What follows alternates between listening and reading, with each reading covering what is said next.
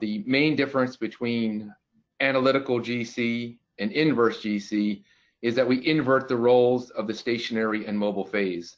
So in inverse GC, we have a column, typically a column. It could be a film, it could be a fiber, it could be a granule. There's lots of different morphologies we can work with.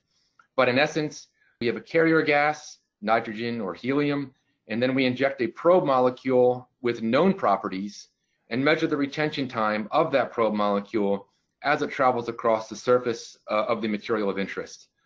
So we still use retention time as the fundamental measurement, but now we're going to see as this retention time changes with respect to temperature, flow rate, humidity, and or the molecular size and or chemistry of the probe molecule, we can then use that to back calculate physicochemical properties about the surface.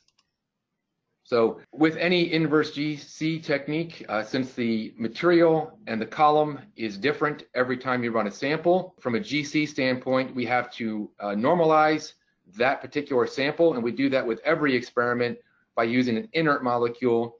In our instrument, we typically use methane. Other instruments may use argon or krypton as an inert molecule.